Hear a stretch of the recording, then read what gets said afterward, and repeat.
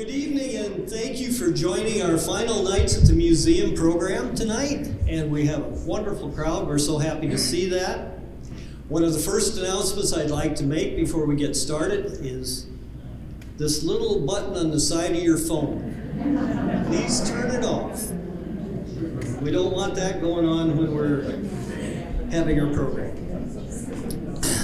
Tonight, Dr. Doug Anderson and Greta Grond will share a photographic history of Orange City. Greta graduated from Northwestern University, Evanston, Illinois, with a degree in history. She obtained her master's degree in library science from Wayne State University in Detroit, Michigan. Greta is the library director at Northwestern College here in Orange City and has served in that position for 7 years, having worked in Northwestern's library now for 14 years. Now you may remember,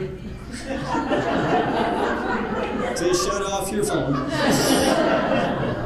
you may remember Greta's previous presentation. It was Widow on the Witness Stand about Alice Blood's murder trial.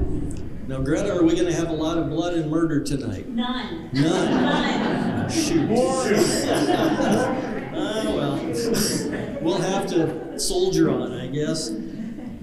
Greta and Doug Anderson co-authored the book Orange City, along with Tim Schlack and Sarah Klastenbach. Now, that may not be the right way to pronounce it, but that's the best I could do. So, Greta lives in Hull with her husband and 4 daughters. And Doug is a part-time archivist at Northwestern College and retired faculty member of Northwestern College, and he retired from teaching history in 2014, which was a good year, I think, for Doug. Orange City is the one book he has been involved in authoring at present, and this book came out at Tulip Time in 2014. It is still available through Barnes & Noble and Amazon online, and also available at the Northwestern College bookstore. Doug is researching and writing a new history of Northwestern College, and he has also published 3 online articles related to aspects of the history of Sioux County. He's written some articles on Henry Hospers, Hendrina Hospers, and the early years of Northwestern College.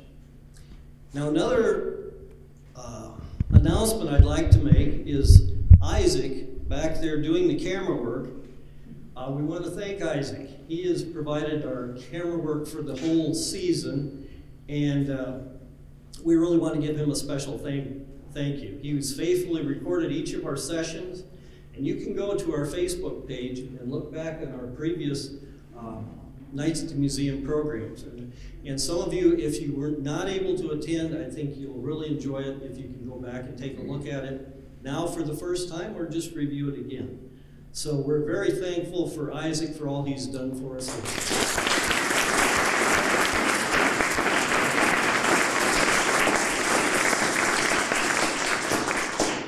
One other announcement I have to make is after the presentation tonight, we'll observe our bylaws and we'll have our annual business meeting. So you're welcome to attend if you would like to. If you don't have time for it or you don't care to, that's fine too. But we do want to announce that we will have our annual business meeting following our presentation tonight. Now what we need to do is journey through Orange City's photographic past, through the history to remember what's gone, notice what's changed, and treasure what's remained the same. Please welcome Greta and Doug.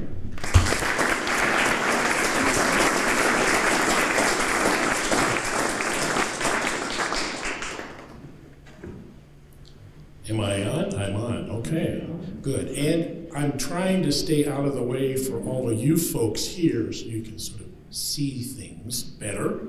If you need to, motion me and I'll try and get out of the way. 2 quotations that we'd like to begin with to set a larger context. Quotation number 1, and okay, yes. Try it the other way. You? Oh man, that's what happens when you set up too early, things go to sleep. There we go. Okay. Quotation number 1, which comes from Yi-Fu Tuan, a cultural geographer. Quote, "Space and place are basic components of the lived world. We take them for granted. When we think about them, however, they may assume unexpected meanings and raise questions we have not thought to ask." The second quote takes a little setting up, so wait for the quote.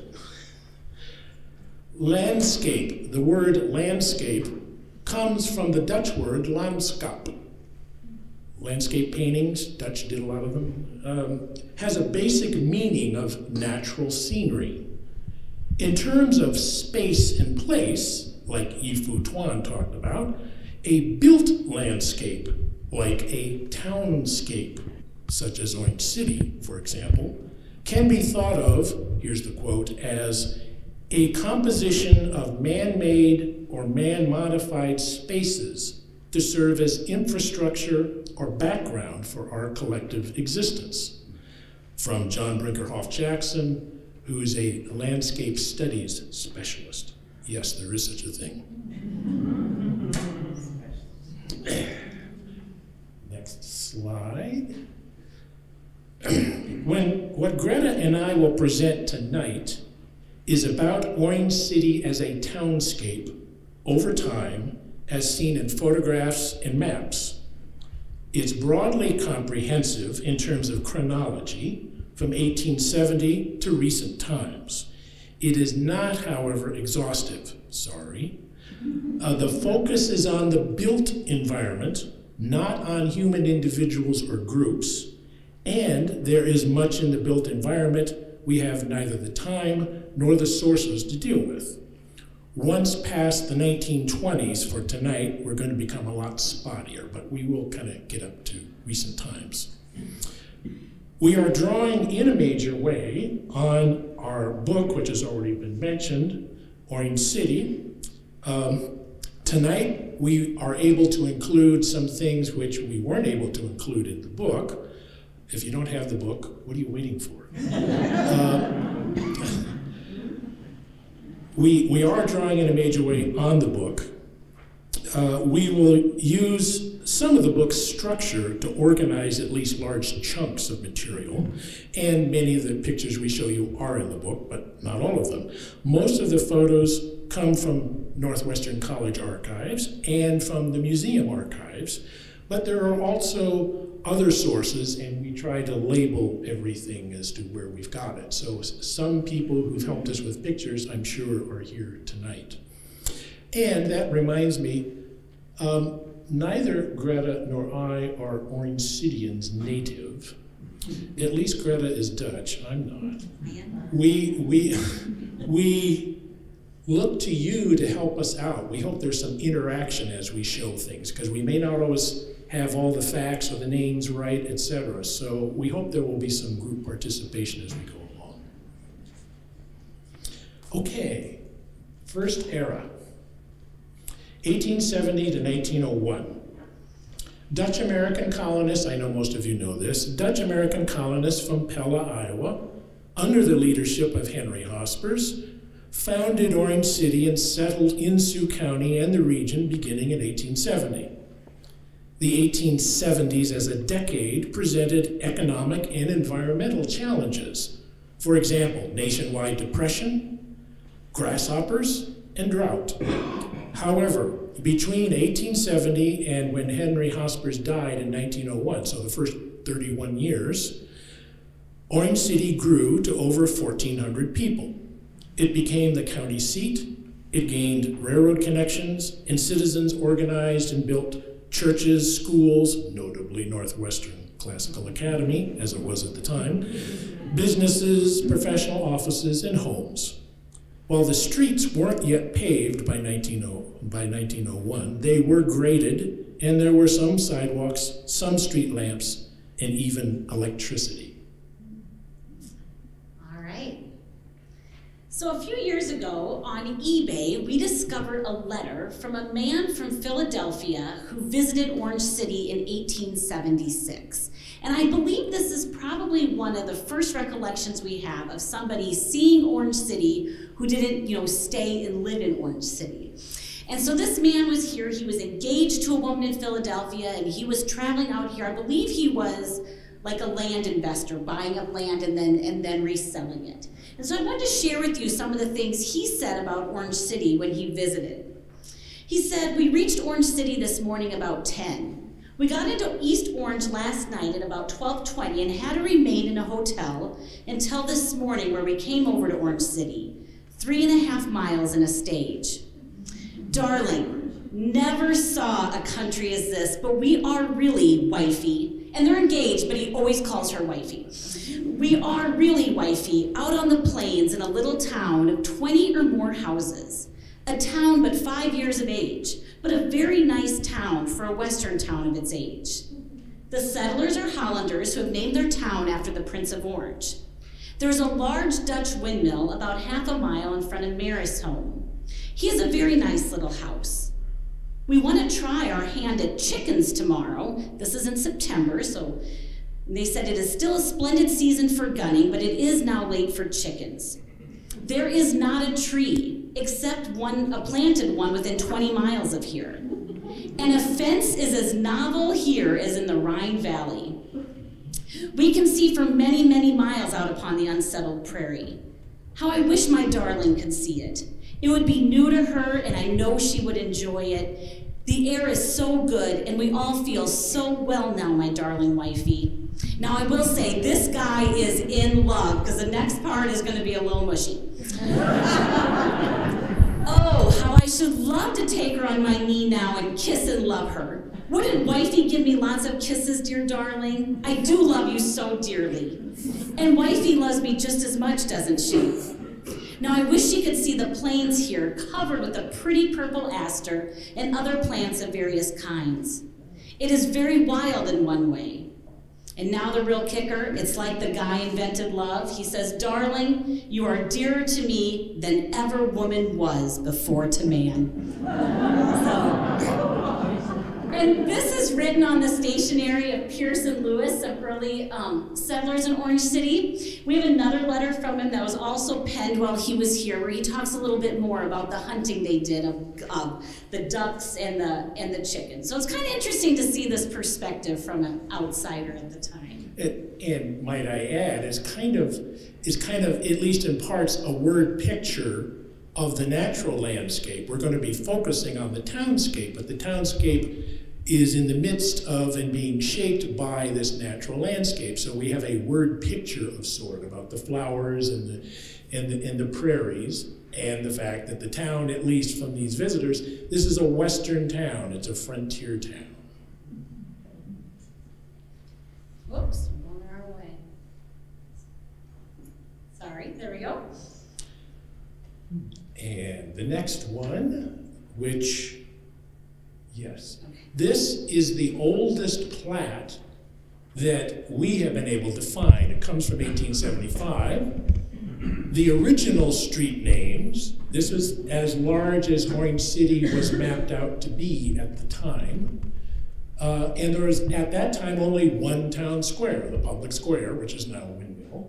But notice how what is now Albany is Prairie, what is now Central is Washington, William, Pella, Sioux, Vanderbeek, the West End. There's first, second, third, but there's no north or south. There's just first, second, third, and there's South End, and there's West End. Creative. Yeah.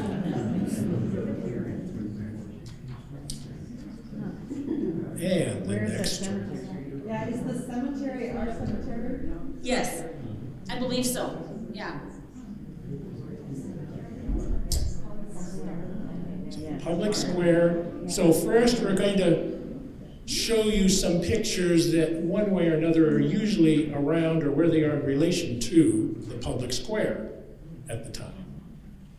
So first to the north, This is an early photo. The Orange City Store, 1873, Sleister and C. Hospers. Now, Henry Hospers was the colony leader, but he was one of 10 siblings.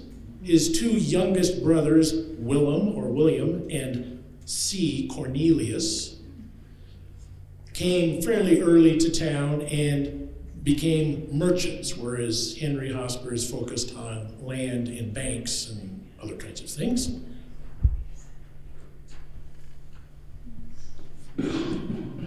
The old courthouse, 1874. Now, some of you know this, but just kind of keeping the dates a little straight in your minds.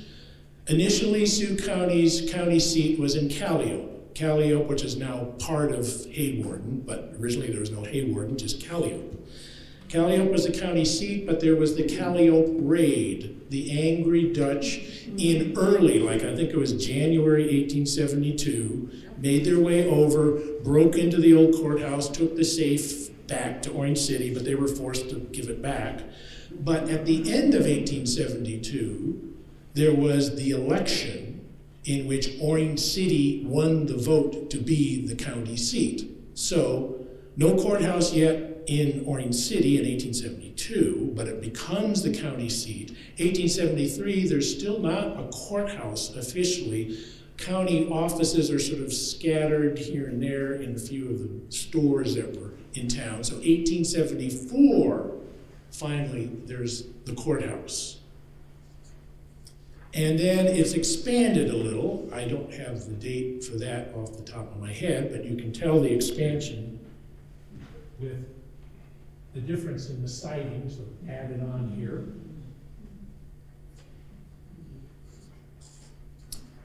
Okay, back to our plat map. And Henry Hospers. The first home of Henry Hospers, the second home, built about 2 blocks south and across Prairie, where there's the plaque now saying where Henry Hospers' home was, but the house that's there is not this. Henry Hospers' family home, don't have an exact date, this is probably the 1880s. And Henry Hospers was many things. He was a land dealer, he was a banker, he passed the bar, so he hung out a shingle for being a lawyer, a notary public. He was mayor, he was elected to the state legislature in the Iowa House, he was in the Iowa Senate, he was county supervisor, chair of the Board of County Supervisors for many years. But here, this is Henry Hospers' gentleman farmer. Kind of a mansion. We don't know who the people are, although this looks on the porch kind of like a little Dutch woman's cap of some sort, but can't really quite tell. And if any of these are family members, don't know. But then, slightly later, this must be probably early 20th century because you see the telephone pole, electric wires there. Same house, but from a slightly different angle. It doesn't look as big, but if you compare it to the other one, it's still the same building. According to Nelson Nieuwenhuis, this house burned around 1930, circa 1930, which is why there's a different house there now. Back to the plat map again, and to the north to, that would be 3rd Street, what is now 3rd Street North in Washington, 3rd Street in Central, but the south side of it. Greta? Yeah, this is the Orange House, right back here, like a hotel. And then this is a hardware store. We spend a lot of time zooming into these things in Photoshop, trying to make out exactly what these things are. But the Orange House, I believe Sarah talked about a little bit in her presentation a few months ago, weeks ago, I'm not sure. But it was destroyed in 1886 by a fire. And the fire was quite destructive, and the newspaper reports on the fire. And it says the largest and most destructive fire ever known in the history of our city had its origin in or near the office of the Orange House. at 3:30 last Sunday morning. Mr. and Mrs. A.T. Howard, who slept in the room east of the office, were awakened by the smoke and on investigating the cause found the fire beyond control. Now this is where I think it gets interesting. They say the Orange House was an old, rotten, rickety building, a landmark of the early history of the city, and yet for its own sake, the loss of the miserable structure was mourned by none. Now, that was in 1886. However, just a few years earlier, in the mid-1870s, the newspaper had a little bit different story about the Orange House. They said this: "The Orange House by Dingaman is a model of cleanliness and neatness, and the quality of the victuals served is not surpassed by any hotel in the Northwest, including Sioux City's crack concerns." So it was once like the height of sophistication here in Orange City, and just a decade later was an old, rotting, rickety frontier dump. So interesting. And then you can, I did kind of try to zoom in on the signs, you can make out the letters of the Orange House up there for you. Back to our plat map, and going south of the public square on what was then Washington is now Central, probably around 1890 or the late 1880s, looking up the dirt street. You can make out boardwalks, particularly on this side, and you can barely make out the hints of some under the trees on the other side of the road. The trees in the distance is the park. East side of what is now Windmill Park, and Henry Hosper's Bank, more on that in a moment. And the Hosper Brothers, the corner building, the corner brick building, the Hosper Brothers grocery merchant place block. So streets still dirt, boardwalks, trees in the town square, wood, otherwise, so some brick buildings, some stone buildings, but also frame buildings as well.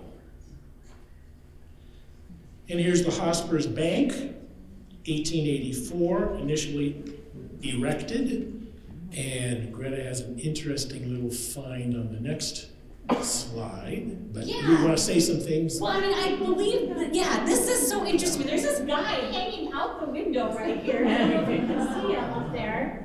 Someone in the doorway, we have the carriages and the horses. Clearly some sort of place to park your carriage when you come into town over here. And then Hosper's, was a leading businessman, and he had some stationery made that he used this photo to create the etching. So this is some of the stationery we have in our archives, and you can see that building there, and you can see a lot of similarities. You can see the carriage and horses. He did manage to make things look slightly better. No one hanging out the window.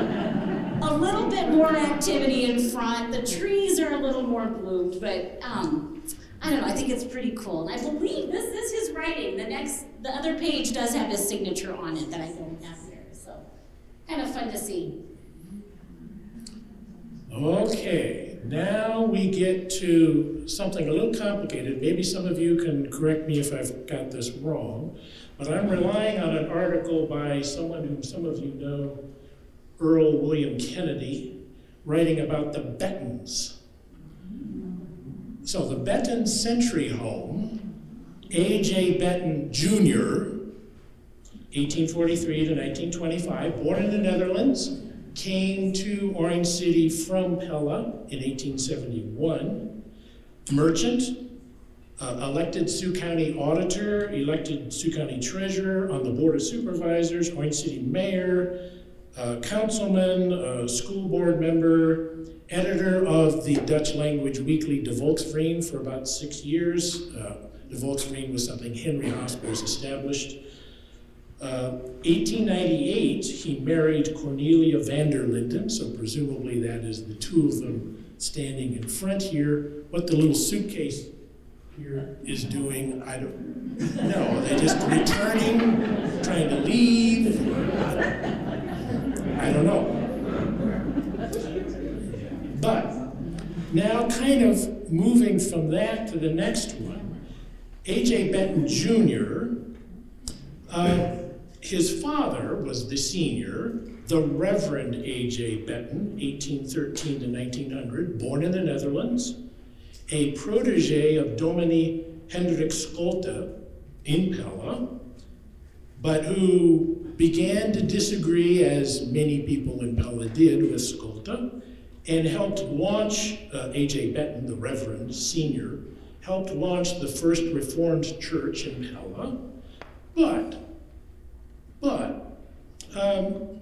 he didn't entirely disagree with Scholte, especially on eschatological premillennial things, theologically, and he had a problem marriage, a second marriage and a divorce.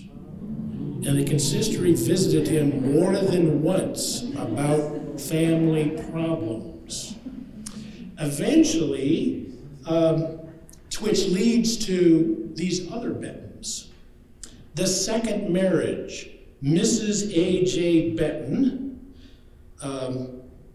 who Jante, her nickname Adriane Jante van Pelt, she had a brother in town, a Van Pelt, Benton, and two sons, Dick and Herman Benton. Adriana Jantje van Pelt, widow of Cornelius Kuiper back in Pella. So she was a widow, and the Reverend A.J. Benton was a widower. They married not long after their being widowed, and she was 16 years younger than he. They married in if I'm reading my notes here, 1851, they divorced in 1875. That's about when the Reverend Benton came to be with his son. But then she showed up in town a few years later, and quoting from the inimitable Bill Kennedy, she helped set up a saloon cum billiard hall cum restaurant, which turned into the Hotel Benton, which ended up being run mostly by her son Dick or Dirk, and then Brother Herman, I guess, was county sheriff for a while. So the Hotel Benton and the Benton Century Home, the Benton clan.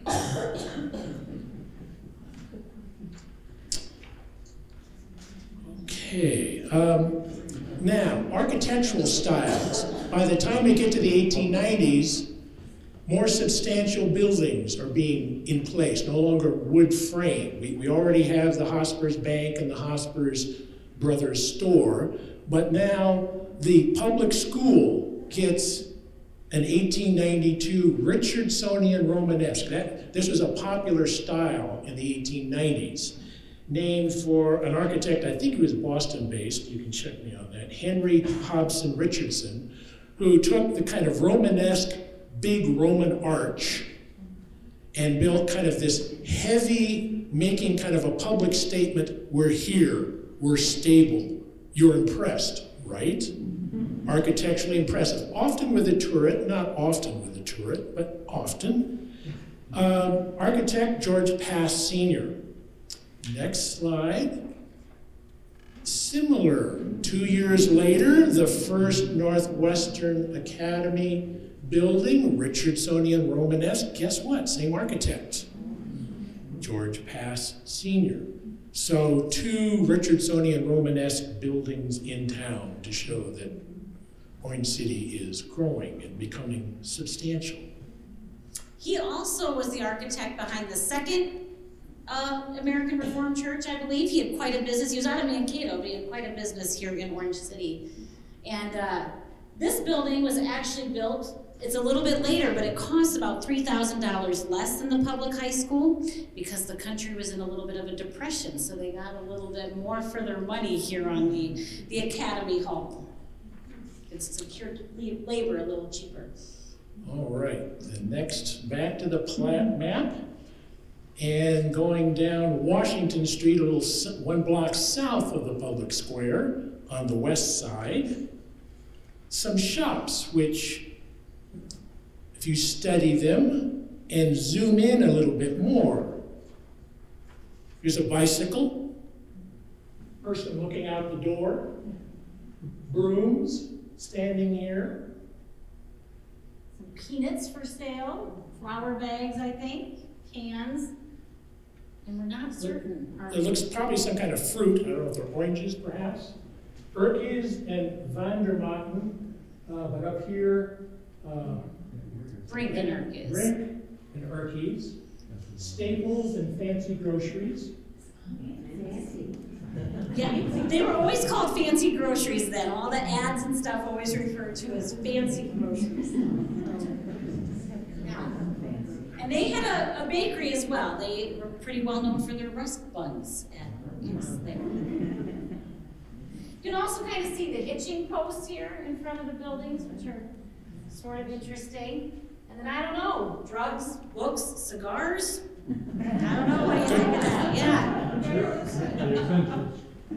the globe thing in front of the door? This right here? Oh, this? Yeah. I don't know. Does someone know? I don't know if it's bubble gum or what. I am not sure. I'm not sure what this is either. I don't know if this was something with the photograph itself. I don't know. And then, is there another There one? is. Okay, Go yes. down a little bit. Yes.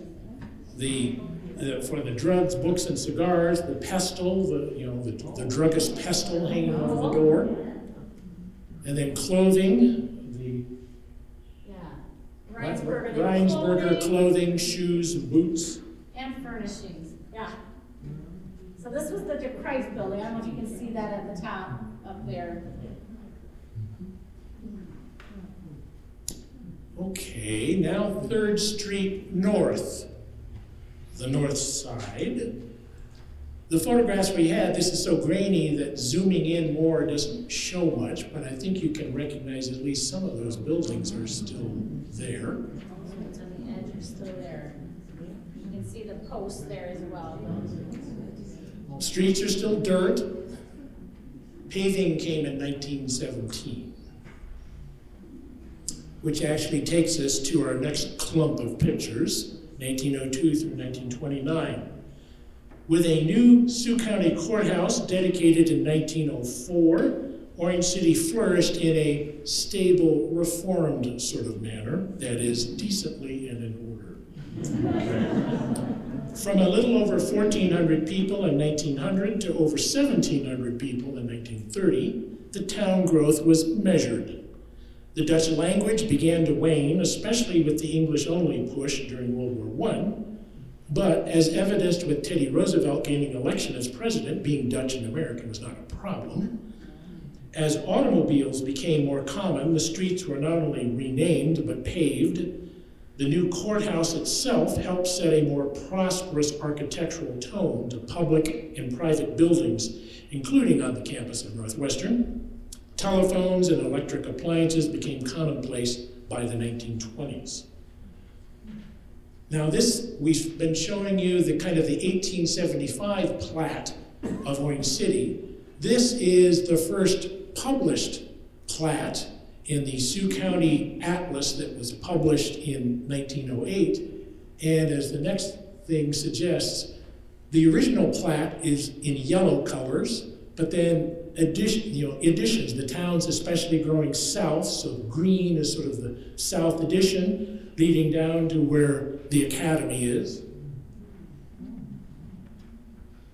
The streets, though, are still with their original names: Washington, William, Pella, Sioux.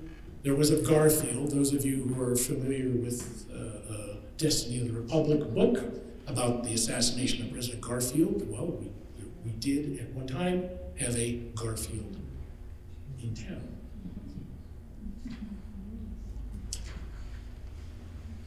And do you recognize the architecture? Richardsonian Romanesque, the courthouse.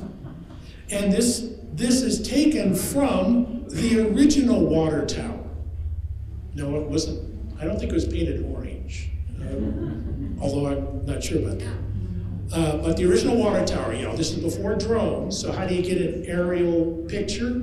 From the water tower then, you will see the water tower a little bit later, but climbing up the water tower to take this picture, and then we always like to look in the backgrounds of our pictures, you know, as we're doing this, to understand what's happening back there. This, I believe, belonged to Skell Camps, and this is listed on the map as an office.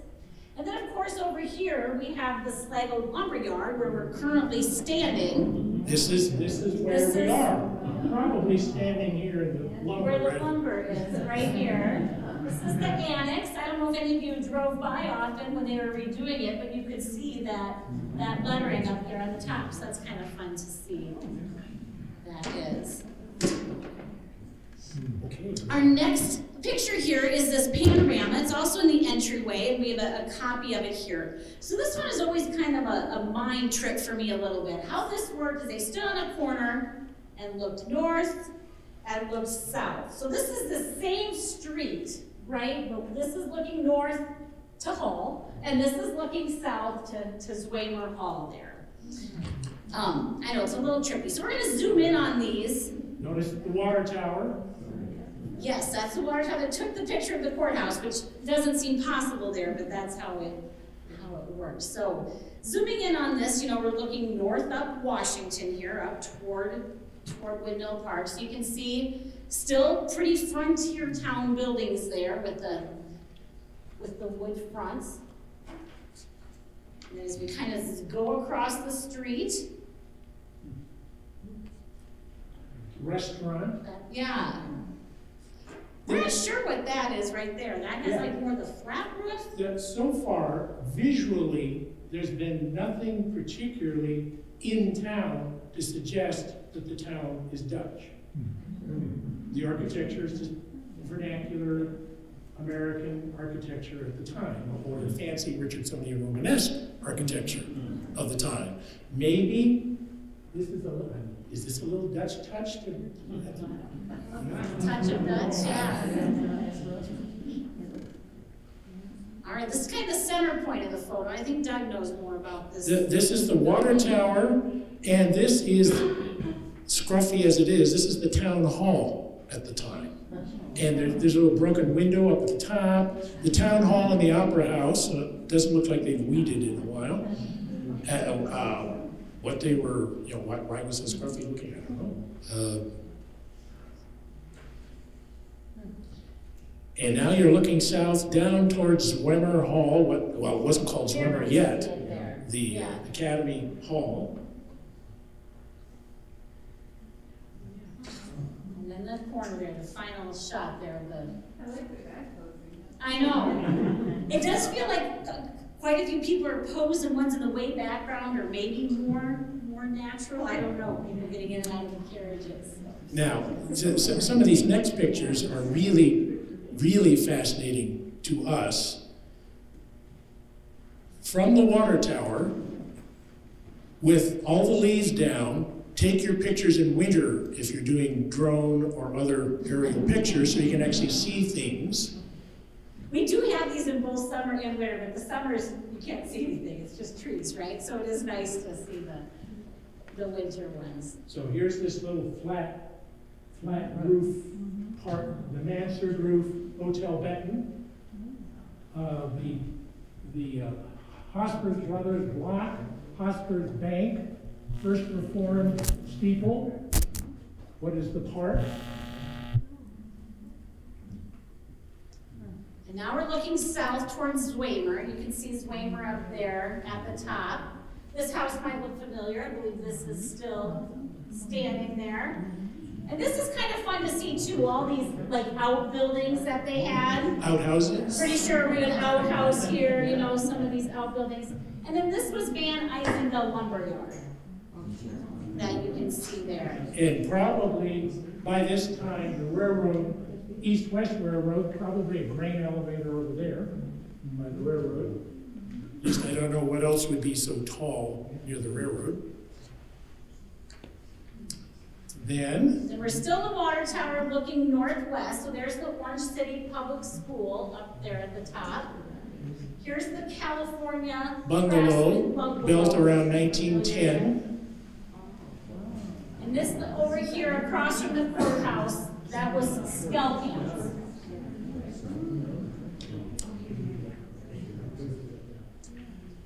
And then from the Zwemmer Tower, from the Academy Hall Tower, not in winter, so you can't, but you can make out the water tower, the original water tower, and the courthouse, and First Christian Reformed, and the Christian school, but not a whole lot else other than the dirt street of Washington. Fun to see. Hawkeye Hotel, which apparently provided free bus service to the Alton Railway Station, according to the ads. Little cafe. Says cafe there. I think it had a nice restaurant inside from what I was And reports. now look, it's paving. By 1919, there's paving. And pretty nice street lights too. Before you probably saw those ones hanging in the middle of the street. Now more permanent ones are in. All right. Looking north on Washington in 1920, zooming in a little bit, Van's Cafe, the bank, which is now the computer store, the 1916 bank, paving, and that little sign there that says keep to right, that's not a political direction, that's a traffic direction. Sanborn maps. Some of you may have heard of Sanborn maps. I encountered them a while ago in some of my research. In 1867, Sanborn Map Company was founded in New York, New York.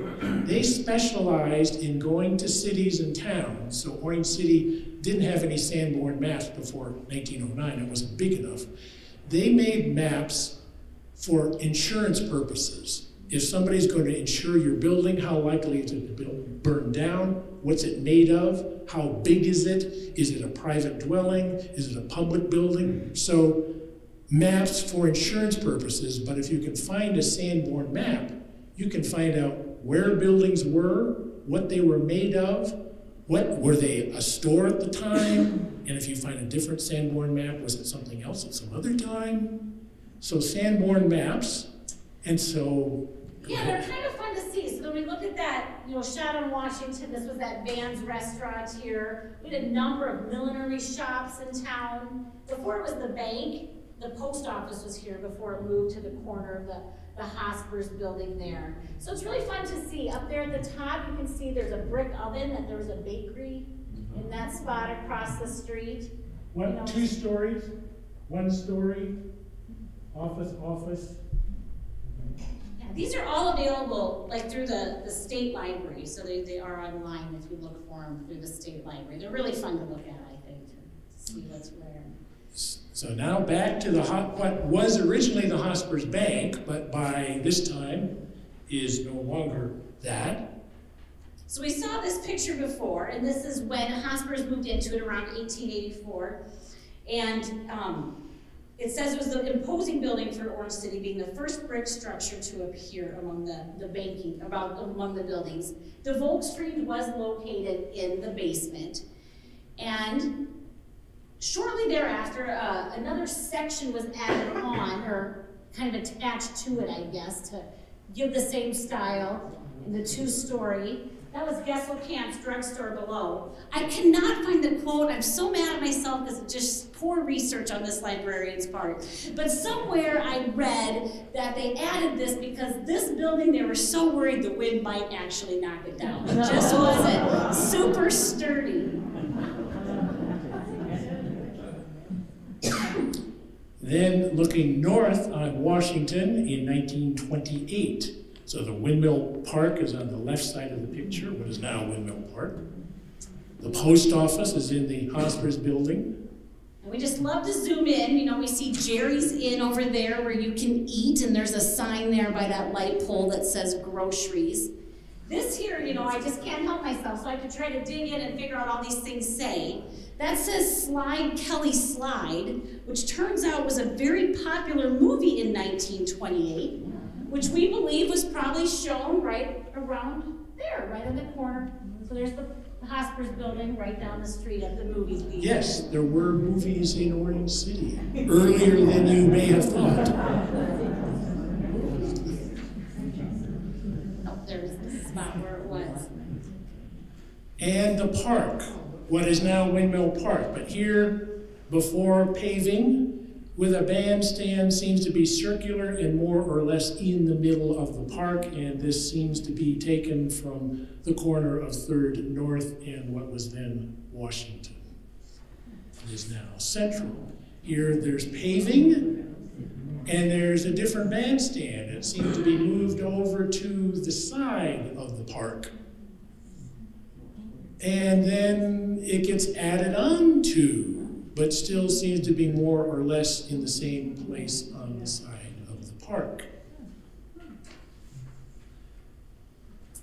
I think this is probably one of our latest photos that we're showing today. This just shows kind of the progression of, well, Central Avenue now, but what was Washington back then. And this is from 1950, and I think it's so fun to see these 50s landscapes, how all the signs kind of stick out from the buildings. You know, there's some neon there. This was the city garage. It almost feels like those little people guys, you know, you have the city garage.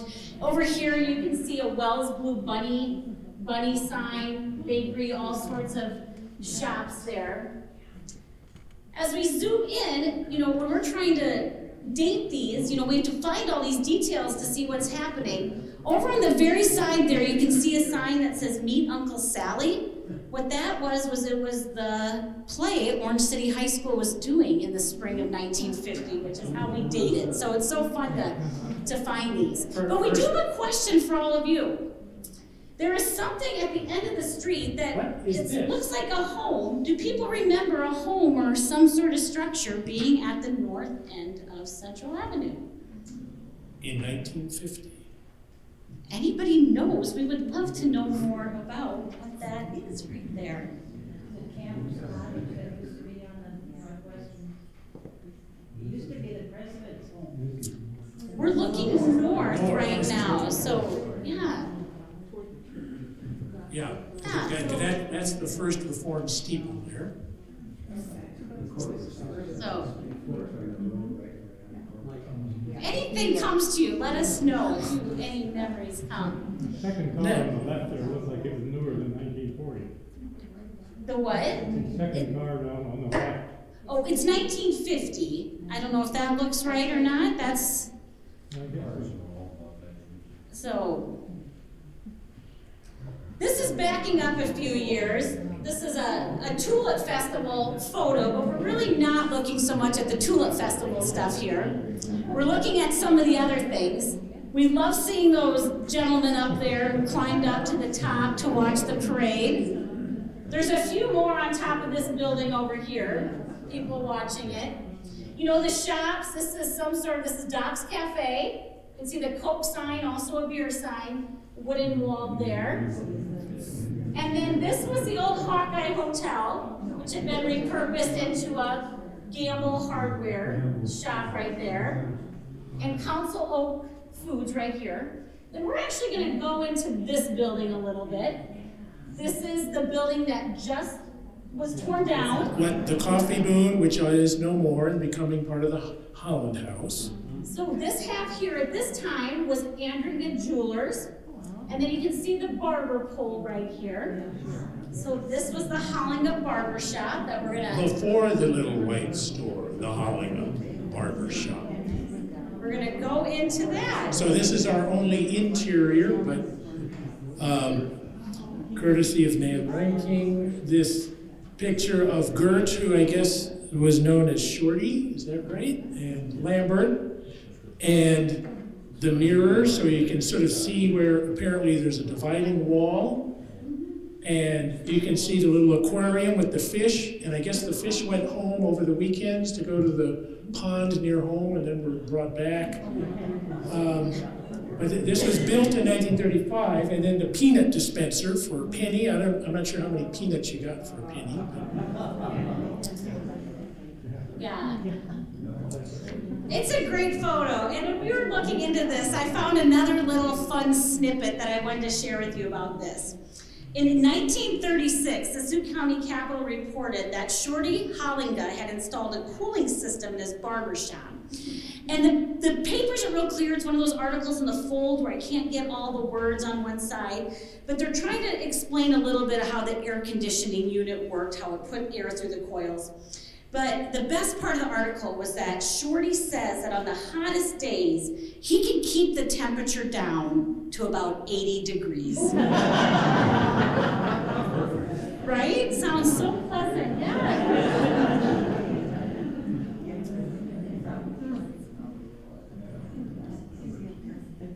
So there's the later Hollinga Barbershop. And now we are getting towards the end, the various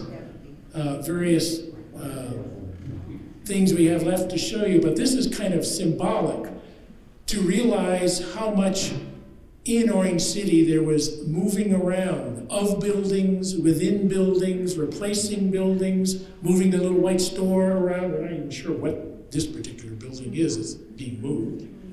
So even within Orange City, the being on the move and trying to figure out how things in this townscape changed over time. Now. All right, we're hoping this works. So this is Isaac again. You know, Isaac has done so much stuff for the museum. He also, earlier this year, I asked if he could recreate these photos that we had, you know, these aerial shots, and he did that for us. He did not climb up a water tower that no longer exists, but he used a drone this time. So it's sort of fun. This is the one looking north towards Weymouth, taken from the water tower. I'm sorry, looking south towards Weymouth from the water tower. Thank you for correcting me. And then if we slide over here, it's so fun to see how it has changed over time. So that's kind of a fun thing. But the one thing that stays, you can see this house right here is the same. So that's super fun. This one here I like to show as well. So the courthouse in Orange City Public School. And then sliding it over, unveiling today. The new water tower. The new water tower. This house is still the same, I believe, and this is the same. Yeah? So.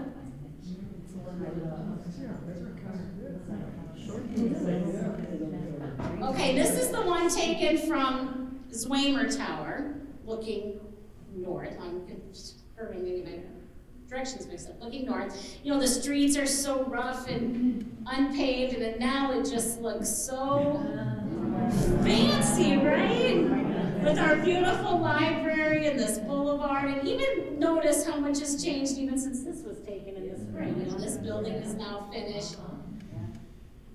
Yeah, and you can see the main towers of the city there of the landscape. This is another one you may enjoy. This is looking kind of northwest, you know, the Hotel Benton and Central Avenue here. And then we can swipe over and see. Many of those are the same, you know, but different fronts and obviously different purposes. And the park has changed quite a bit too. Can you slide back a little? Yes. The whole picture just a sec? Of course. Okay, so here's. All right. Yeah, really, there's really not much in the park, right? I'm assuming the band shell is kind of behind this where we can't see it. Yeah. So these are sort of fun. Maybe we'll figure out a way to put them online so you guys can mess around with that at home, since it's sort of fun. So that's all we had. We'd love to hear your stories, or if you have any questions about what we shared, we'd love to answer them.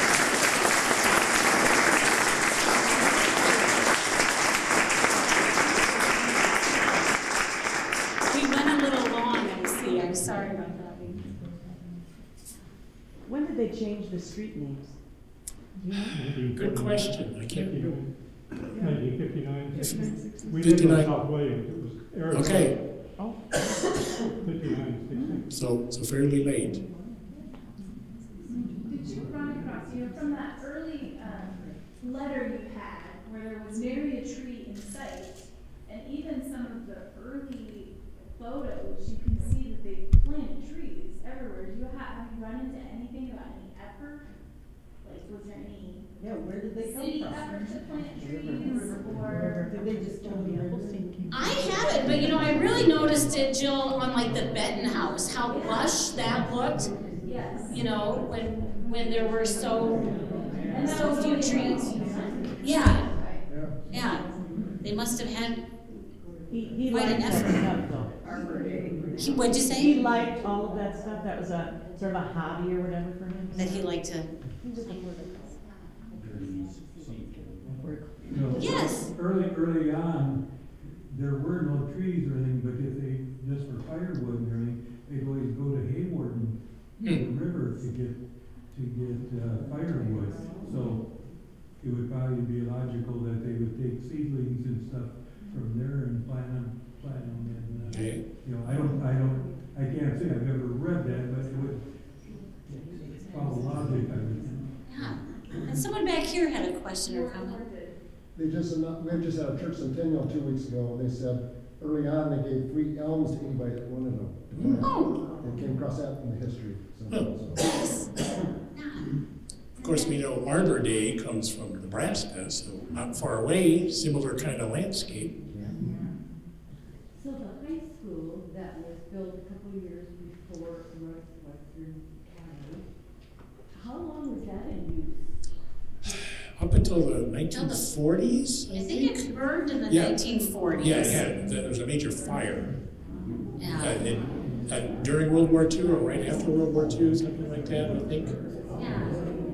I want to say 48 for some reason. Yeah, I think there's a Yeah, picture in the book. 48. 48. Yeah. So we lost. The school that was west from downtown, is that right? I mean, where did the school go then? Same spot, right? Same spot. So if we look at, let's see, I don't know if I can control all this so well. If we go to so this is where it was, like a block west of the courthouse. And that's where it was rebuilt, I believe, yeah. Yeah. Yeah. Yeah, if you slide it over, you can see that. Slide it over, yes. Right, Isaac. So it's Orange City Elementary now, but, yeah. And by the way, for the little Northwestern College history, Northwestern College was the first high school academy in town, but then the new school, finally the first public high school, so you begin to get competition between the two schools.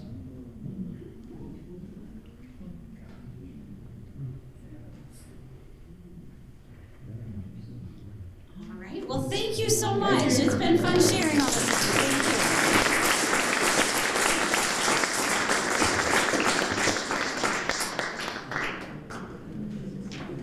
I'll leave this up for a little bit if anybody wants to play around with that. I'd like to make just a few more announcements before you leave. One of them is that we really appreciate that Doug and Greta were here to make the presentation. It really brought some of this history to life, especially with the pictures and your stories about what's going on with Orange City. Also, if you've enjoyed tonight's Nights at the Museum and you've enjoyed the other presentations, we really appreciate you continuing to support us both financially and with your efforts as volunteers. So that's another thing that we want to remind you of. We're going to have a fundraising opportunity coming this winter, and we will put some notations in your utility bills, and you'll have an opportunity to give again. So hope you take advantage of that. Another thing we'd like for you do is, I know the winter gets kind of long, and this is our last presentation. But we do have some ideas that there may be some more things you might want to look forward to in our website and in our Facebook pages. So keep that in mind. Also, there's some of the people that have made presentations during this season also are writers. And we appreciate the writings that they've done. We do have a listings of several of the people who have done writings for the Orange City and the Sioux County area. So if you'd be interested in some of those, we do have some listings that you can look at, and we make those available to you as well. So on that, thank you for coming. I think Arlo will begin our business meeting in just a few minutes, so thank you again.